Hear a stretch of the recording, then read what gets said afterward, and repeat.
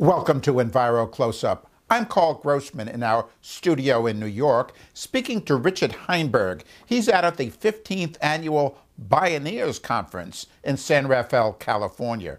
Richard is a professor at New College, not far away in California, and he's the author of a number of books, including The Party's Over: Oil, War, and the Fate of Industrial Societies. How are you, Richard? Very well, thanks, Carl. Good to be with you. Richard, your central message is we're running out of oil and fast and heading for big trouble. That's right. Right now, as we're speaking, oil's at about $55 a barrel. And of course, that's a record price, but I think we're likely to see much higher prices in the very near future. And the reason for that has to do with geology. Nature only puts so much oil in the ground to start with. And we have extracted so far about half of what we're ultimately going to be able to extract. And the significance of that is that there's a natural kind of bell-shaped curve of oil extraction for any given province or country. When you get to about the halfway point, it becomes impossible to maintain the same rate of extraction. So the rate of extraction will decrease. Again, well, what's the big deal about that?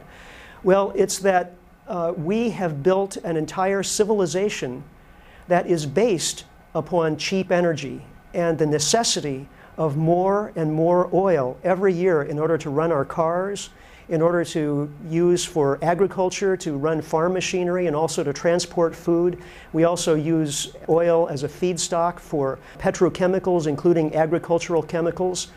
So our entire way of life really is based both on cheap energy and especially on a particular kind of cheap energy, which is fossil fuel, oil and natural gas. So if we get to the point, as we will in the very near future, when there is actually less oil available every year to go around, no matter what we do, no matter how many oil wells we drill or how much we invest on exploration, that will mean the end of the growth phase of industrial civilization. And nobody's ready for that. We have literally no plan B in place. No government in the world is prepared for the implications of peak oil.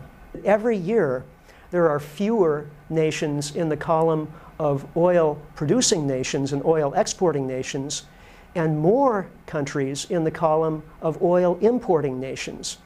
For example, China was self-sufficient in oil for many decades, until the early 1990s, in fact. It has the huge Daqing oil field, one of the largest in the world. But just in the last few years, Daqing production has peaked, and China's oil imports have skyrocketed at a rate now of about 40% a year.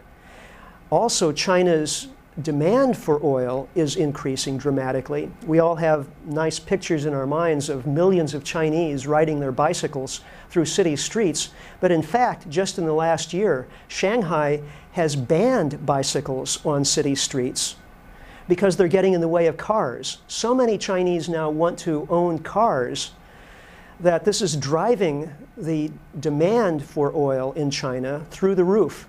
This is one of the factors that's leading to such high oil prices globally.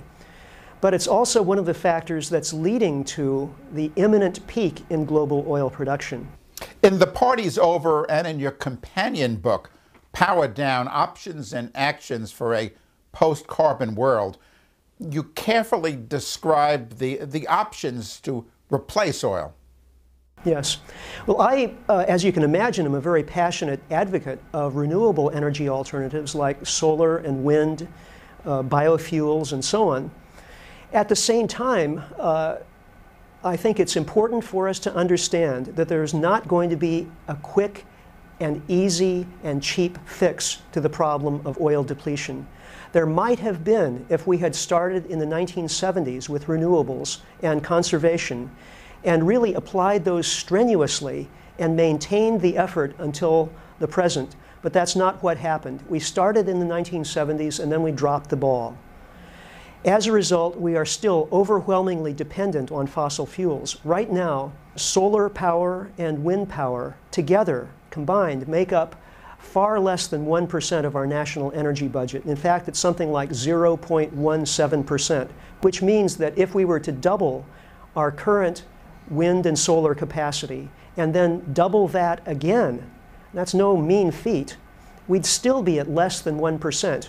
So we're talking about the need for literally hundreds of billions, perhaps trillions of dollars of investment in new energy infrastructure to make up for fossil fuels as these become increasingly rare, scarce, and expensive.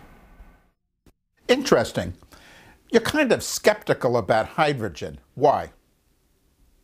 Well, hydrogen, of course, is not a real energy source. It's just a way of storing energy, just as batteries are. And in fact, most research so far has shown that batteries are actually a more efficient means of energy storage for most smaller applications like powering a car or a home than is hydrogen. Now, I believe that hydrogen will, in fact, have important niche applications. For example, if you have a wind farm, not just one wind rotor, but a whole array of them, it would be very impractical to store the energy at night when you're generating more wind power, wind-generated electricity than you actually can use at the moment. It would be impractical to store that with batteries.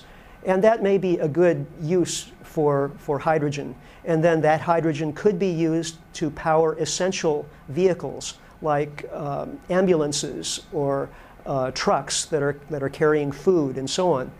Where I live in Sonoma County, California is wine country, and so everybody there is pretty familiar with how wine is made. You start with a vat of grape juice and you add some yeast, particular kinds of yeast, and the yeast, of course, immediately proliferate.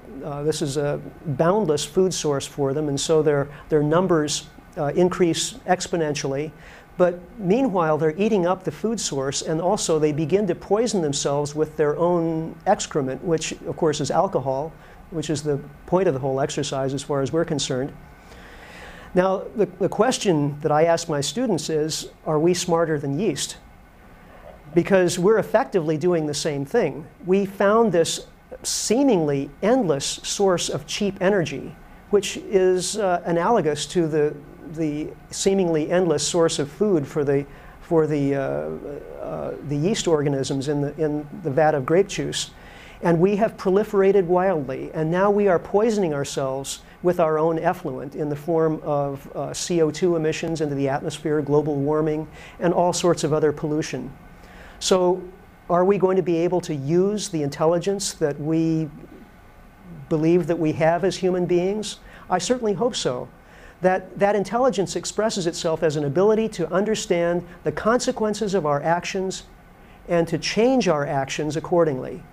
That's what we need to do right now. It sounds very simple, but a lot is riding on the outcome. Thank you, Richard Heinberg, for being with us on Enviro Close-Up and for your most timely work. And thank you for watching. If you'd like a copy of this or any Enviro Close-Up program, visit our website at www.envirovideo.com. I'm Carl Grossman.